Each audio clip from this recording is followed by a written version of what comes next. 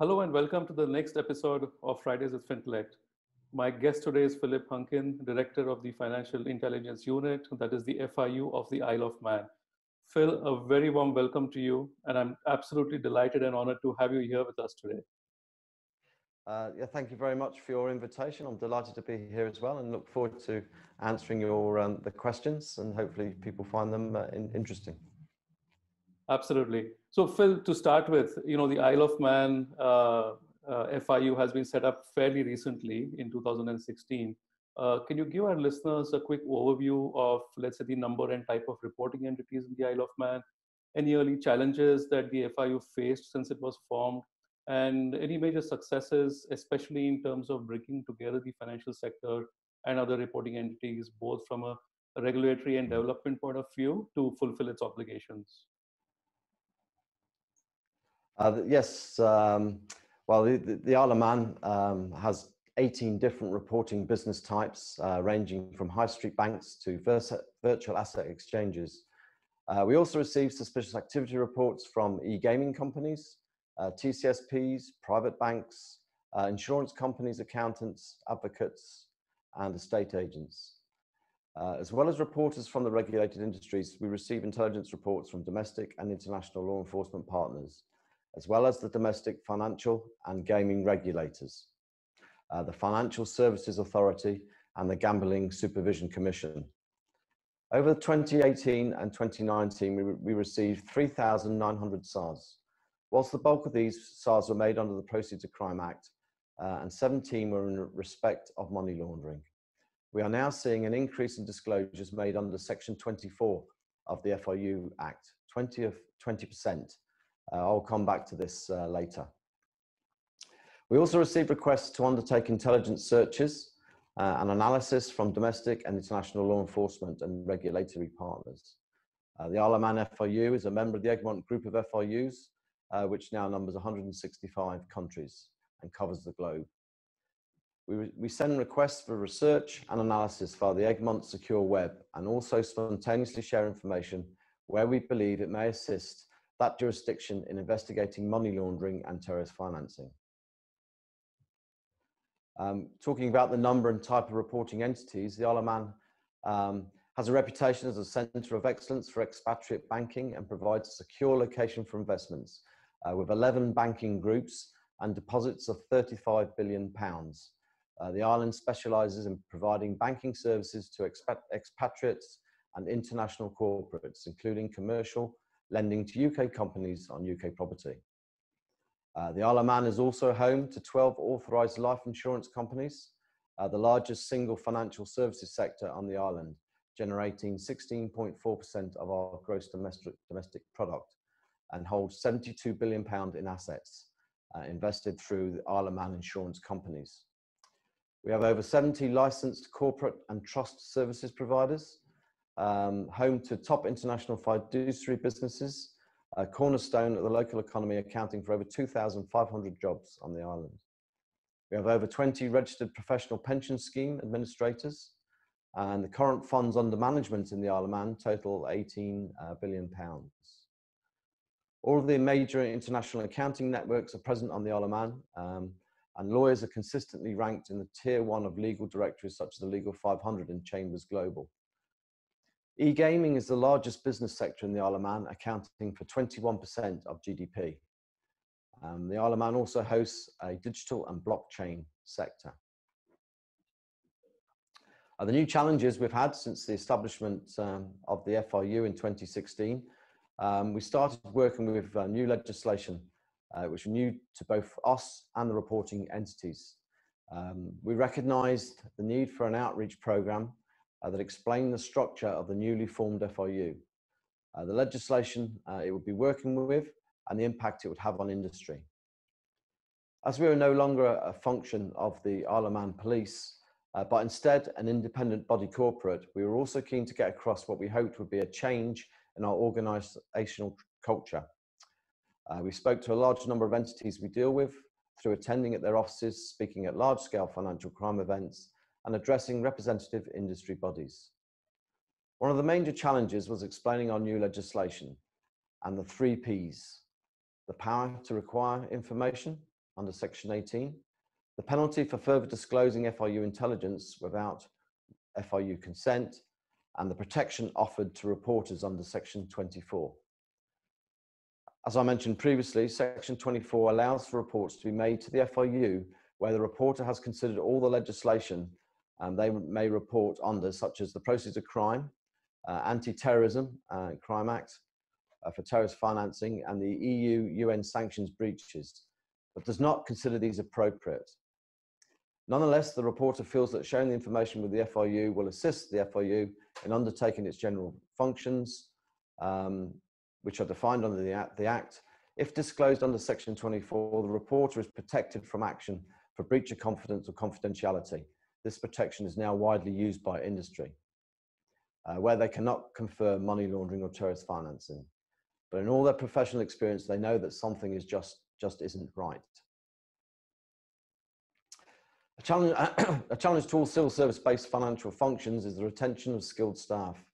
We have come to expect excellent responses to our adverts when we are seeking to recruit staff, and been very pleased with all our new appointees. We do, however, struggle to retain staff, as once trained, they are familiar with a wide range of AML CFT work. They are very attractive to industry, with whom we struggle to compete. Nonetheless, we continue to be an employer of choice for both industry and academic applicants, and we will continue to build a broad experience base.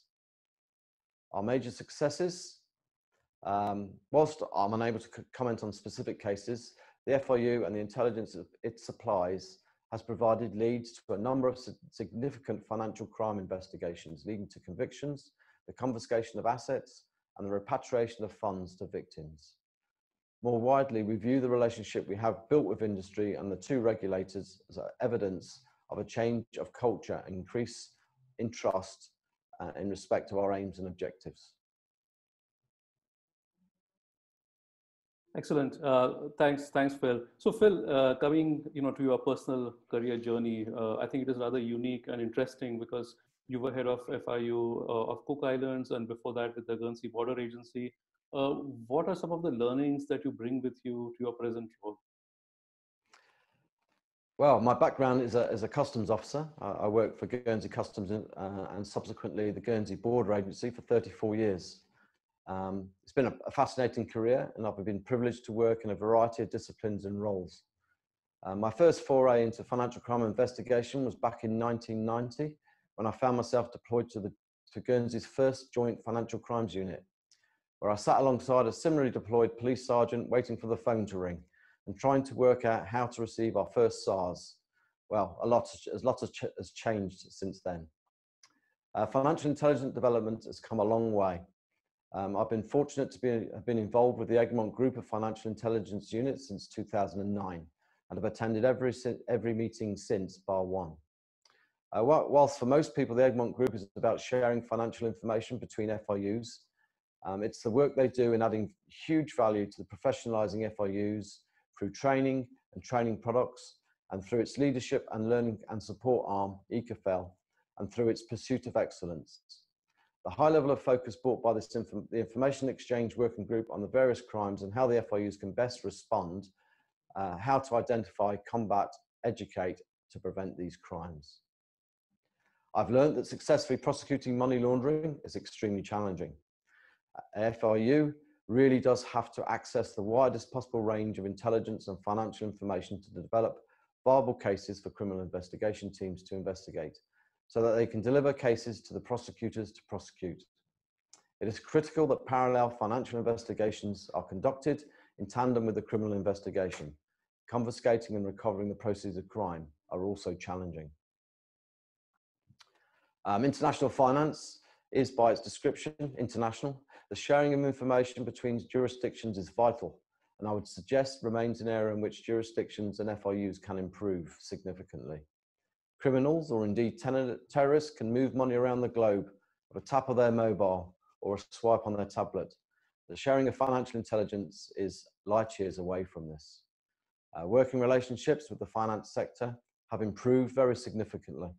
They have the skills, knowledge, and resources to work with FIUs to significantly improve FIU's quality of output, promotion of public-private partnerships, And examples such as the UK's Gimlet and the Fintel Alliance in Australia are examples that are being widely replicated. These need to continue to develop and mature. Serious and organised crime is motivated by one thing and one thing only, and that is money. It might be a cliche, but nothing is truer. Follow the money. FIUs are still relatively new in a country's financial crime architecture, and I believe there is still a long way to go with their development. And I see FIUs as absolutely central to countries' AML CFT systems, and more needs to be done to develop their role. Capacity and capabilities need to continue to be improved, and they remain by far the best model to combat and prevent money laundering and terrorist financing. I read an article with regards to the recent FinCEN leaks, where a commentator observed that the entire resources of the US FIU, FinCEN, cost less than the government remitted in social security claims to fictitious persons. In other words, inadequate for the global role it should be playing. Right, thanks, Phil. So Phil, given the reputation of islands such as the Isle of Man being looked upon as a global tax haven, can you outline the steps that you have taken to strengthen beneficial ownership controls? Yes, the Isle of Man enacted the Beneficial Ownership Act in 2017. That requires all Isle of Man companies to identify beneficial ownership and provide this information to the company registry. This information is available to law enforcement. The Isle of Man is committed to three things. During 2021, to work collaboratively with the EU on the interconnection of the island's central registers of the beneficial ownership of companies with those in the EU. Secondly, to enable access to our central registers of beneficial ownership of companies to obliged entities for due diligence purposes before the end of 2022. And thirdly, the EU is to publish an implementation review of the fifth money laundering directive in January 2022. Within 12 months of this publication, we'll bring forward to our own Parliament legislative proposals to establish public access to beneficial ownership data of companies held on a central register, in line with the principles of the EU's fifth MLD. Right. So, Phil, how closely does the FIU work with the Isle of Man Financial Services Authority? I mean, earlier this year in August, the FSA penalized a local insurance company for £87,000, which also included failures to comply with AML checks. So has the FIU also penalized any entities since its formation, and what is your view on imposing of penalties? The FIU works closely with the Financial Supervisory Authority. Both agencies share information using our respective legislation. We undertake large-scale analysis of data with a view to bringing focus on our priorities, identifying emerging risk and seeking methods to mitigate such risks. Where we identify issues within a reporting entity, in the first instance, we seek to meet with them and explain our concerns. For example, in respect of the standard of suspect activity reports being submitted by the entity. If that low-level engagement does not bear fruit, we would then share our concerns with the Financial Services Authority and seek to formalise the engagement with the entity. We would always prefer to explain and, where appropriate, educate rather than seek an immediate sanction against an entity. The sharing of information works both ways, and when the Financial Supervision Authority performs its inspection activity, they will seek to provide the FIU with feedback on the performance on the financial institution. And the FIU will build that into its analytical work, or if appropriate, develop a case for criminal investigation. The FIU does not have any powers to impose penalties and does not undertake regulatory supervision or enforcement. The use of financial penalties is one of a number of options available to the FSA, and was introduced following the Moneyval mutual evaluation in 2016. Right. So Phil, earlier this year in April, there was an update from the FIU about a risk assessment on the impact of COVID-19 in respect of financial crime on the Isle of Man, both domestically and internationally. Are there any takeaways from this assessment that you're able to share publicly? Well, I'm pleased to say the Isle of Man has been COVID-free within the community for a while now. And as such, things are relatively back to normal, both in terms of health and working practices, with the exception of the borders. As reported by many other jurisdictions, the Isle of Man experienced a small dip in the number of suspicious activity reports submitted to the FIU in April 2020. However, further analysis identified that in previous years there was also a dip in April before increasing again in May. So SAR figures have remained stable. This shows that the Isle of Man's regulated sector is robust enough to ensure that AML CFT requirements are adhered to, even in cases where the environment becomes significantly more challenging. It was identified in the risk assessment that drug-related offences are a main domestic risk to the Isle of Man, and the closure of the borders was going to put a strain on those that transport drugs and cash between the Isle of Man and the UK. It was therefore predicted that the postal system would be utilised in order for the supply of drugs to continue. As a result of this, the Postal Services and the Isle of Man Customs and Excise, and with their colleagues from the Constabulary, have increased scrutiny on packages, leading to more seizures and arrests for investigation, with which the FIU assists. The FIU has received a minimum amount of disclosures that directly relate to COVID, and the FIU will be conducting a follow-up review to assess how the pandemic has affected the Isle of Man in terms of money laundering and terrorist financing. One particular incident that stands out involved PPE that was being purchased by the Isle of Man government. It related to some international suspicions relating to fraud. However, the FIU worked with the health authority and the PPE order was successfully fulfilled. But I think we may have had a near miss on that occasion. Right. So, speaking about public-private partnerships, which have gained a lot of importance in the last few years, is the Isle of Man FIU part of any PPP, and what has been your experience in this area? The Isle of Man have yet to establish a formal public-private partnership. We do, however, participate in domestic groups and work very closely with MLROs and compliance personnel. There is an Isle of Man AML CFT Advisory Group that meets regularly and is formed of government agencies and various representatives of the financial sector. The FIU regularly meets with industry groups and focuses on some of the following: enhancing trust in the relationship with the private sector, enhancing the quality of reporting and additional informational input, look at designing common approaches and identifying desirable deliverables, enhancing the level of expertise and knowledge for all partners. We seek to facilitate increased feedback to reporting entities, and we also seek to provide more flexibility, agility, and opportunities to adjust the fast-changing money laundering terrorist financing threat environment and provide a better understanding of money laundering and terrorist financing risks. We're working towards the development of a new non-traditional partnership, both with the private sector as well as public sector partners.